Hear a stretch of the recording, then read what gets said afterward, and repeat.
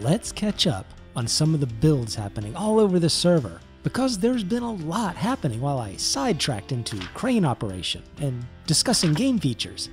I want to go over all the changes taking place, some new laws, and various builds happening in this playthrough.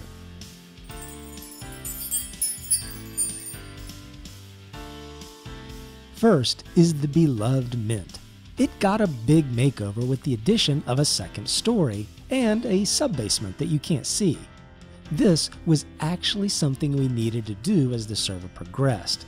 We used to mint the gold into coins almost as soon as it would come into the door, because we needed to get some currency in circulation, have enough money available to all the players to buy lots of goods, and have a supply of money in the government accounts to fund all the government projects. What's happened now is that we have a fairly good amount of currency in circulation. So the Treasury went into a mode of starting to slowly stockpile some of the mined gold ore, while also slowly minting less and less of it into coins. The stockpiling allows us to mint money for the government on demand when a new government initiative gets started. And we have a really big one that's going to require a lot of initial funding. But I'll talk about that a little bit later. Next are two big mine expansions that I've needed to do for myself. When the industrial elevators were introduced, it required a much larger hole in the ground to accommodate these massive pieces of equipment. I've been working on one of these mine shafts right next to my cement and compost center, and decided to make it a little bit fancy by lining the interior with smooth mortared stone. I'm creating this large building as an expanded warehouse to hold the industrial elevator along with another one of the large lumber stockpiles. Yes, I can't seem to get enough applied use of these extra large stockpiles. I also was never really quite that happy with the original concrete and compost center. The all-concrete look of it, along with the square block, was never quite what I was looking for. So, with this expansion to the original building, I've made it out of concrete mixed with Ashlar shale, and kept it to what I hope is still clean and modern lines, while still keeping a little bit of that industrial look that I wanted. While I was at it, I redid some of the corners of the compost center to give it a little bit of extra sauce, and help tie it in with the Ashlar Stone. I'm pretty happy with the way it's turning out, and now that it's more of a rectangular shape, I've even considered adding a massive second floor on top. What for? I don't know, but in Eco, you do some things because you need to, and some things because you just want to. The underside of both these buildings also got some attention by bricking in the entire foundation. I had the original building setting on some pillars, which didn't look bad, but I think this looks a little better and gives me a nice enclosed space underneath where I can do something. The other mine shaft that needed a makeover and enlargement was one I had back at my workshop in my main mine. This one I decided to operate a little differently and create an opportunity for other players. There's been several new players coming into the server over the last couple weeks, so I posted a recurring contract that they can come take to mine in my mine, break up the rocks, fill a nearby stockpile, and get paid. These kind of labor-only contracts are really good for new players, because all they need is a pickaxe, and they start the game with that, and a couple stacks of food for calories to do the digging. The contracts are somewhat limited in what you can do, so the one I wind up using the most is the custom clause. It allows me to describe the work that I want and establish a payment for it that seems reasonable.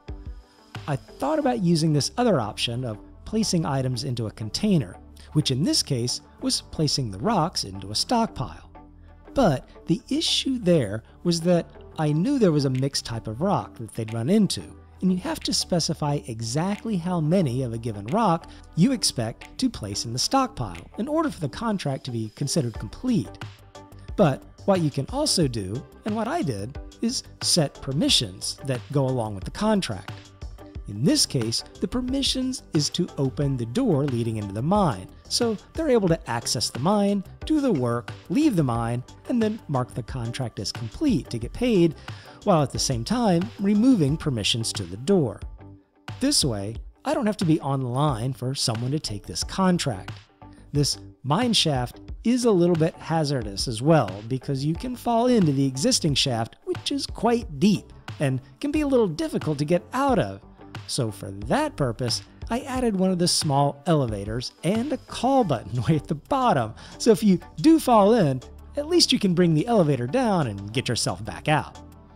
In this same area, I've also done a massive amount of digging and pushed my excavation far enough to reach an area underneath my main crafting tables, so that I could add another one of these, yes, large lumber stockpiles.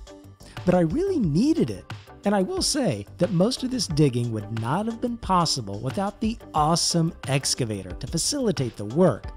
This unruly piece of machinery is truly a monster at digging rocks, and for large-scale work is far superior to the skid steer. But I'll be talking about the excavator and how to get the most out of its use in another video. There was also a fair bit of work done to create and test some new laws to help facilitate government-funded building projects. I've tried different things, including having a government store, using contracts, and various combinations of these things, but most of them seem to have a drawback in one area or another, and this is no exception. But where I've finally settled is about the best I think I can get, and I'm able to do it because this long-running server has settled in, for the most part, on the pricing of goods.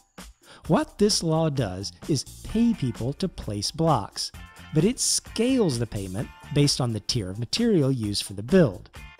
If I'm putting out a contract that's very specific on materials, that allows me, as the government, to promote using materials from certain skills that seem to be struggling economically. Or it allows me to better set a limit to the cost the government's willing to spend for a given project. On the other end of the spectrum, if neither of those things matter, it allows the contractor freedom to select whatever materials they want, to express their creativity in the design, and reward them for using the higher tier and more expensive materials. Now, what I didn't want with this contract is for the person who produces a given building material to also profit from placing their own material through these build contracts. To share the wealth, I wanted those who make the products to profit from selling them to others, who will then profit by placing those materials. So not only is the law broken up into sections to pay a different profit margin for placing different materials, there's other sections that will only cover the cost of the material itself if you do not have the skill for creating it. This doesn't prevent material makers from taking the contracts. It just means they either have to select using other materials they don't make, or accept the fact that the government isn't going to pay them for producing their own product. Maybe that seems a little bit unfair. How can you do this? This is outrageous. But inevitably, what would happen with these things is that the makers of the products would use their own material and essentially make a double profit, not only from the payback of the sales price of the material, but also the additional profit for placing it, which doesn't distribute the wealth like it should. I have yet to see how this one's going to go, but I'm going to test this out on a new small build I've already got set aside. Out here at Wasted Island, there was a contract completed to build an aqueduct all the way around the perimeter of the building way up high.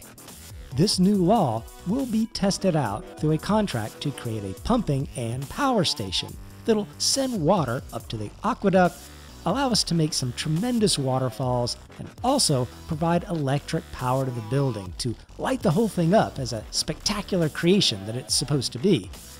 I've noticed that lumber and wood products have not been getting a lot of economic transaction, except through the composite lumber.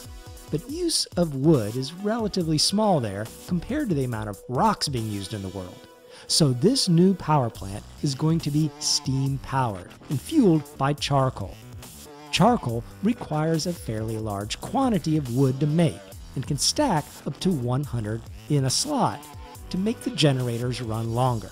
So it seems like a good choice to help stimulate the wood industry. It's all about creating a diverse set of opportunities for all players. Also, the steam generators will hog down a ton of charcoal in just a few hours, So this could provide a couple of loggers with a full-time job just creating charcoal, and allows new and old players to chop wood and even create some tree farms to support this new demand.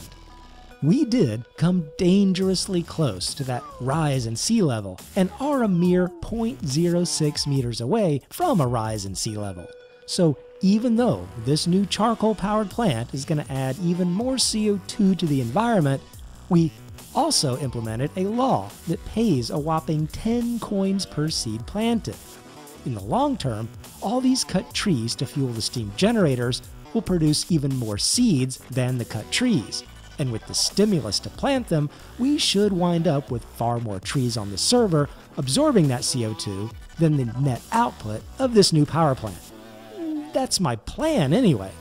If a future video is all filmed underwater, then you'll know things didn't go exactly as envisioned. There was more I wanted to show you, like the skyscraper build project, but this video is getting long, and they're starting to play me out. I'll have to put it in the next one. Like and subscribe so you don't miss it. I'll see you next time.